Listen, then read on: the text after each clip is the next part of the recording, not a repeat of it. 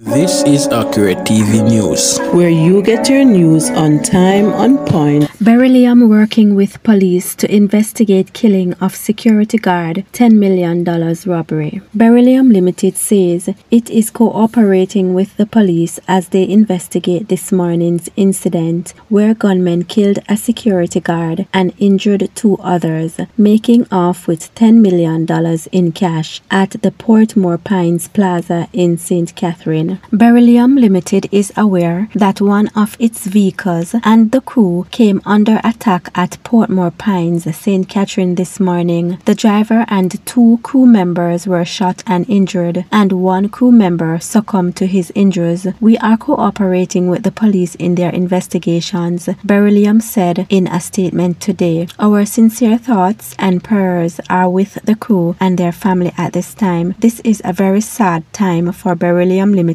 and the Guardsman Group of companies. According to police report, security guards employed to Beryllium Limited were delivering money to a Jamaica National automated teller machine ATM in Portmore Pines Plaza in St. Catherine when men in a white Subaru motor car pulled up. Two men alighted from the vehicle and opened fire with high-powered weapons as the guards were walking toward the ATM. The guards were hit. The men then grabbed two bags containing the money from the guards and made their escape. One of the male guards was pronounced dead at hospital, while the female guard, who underwent emergency surgery for gunshot wounds to both legs and upper body, is said to be in a serious but stable condition. The other male guard was treated and released. St. Catherine South Commanding Officer Superintendent Christopher Phillips said the police are following several leads. Don't forget to subscribe to Accurate TV News. If you don't not do it already, you can do it now.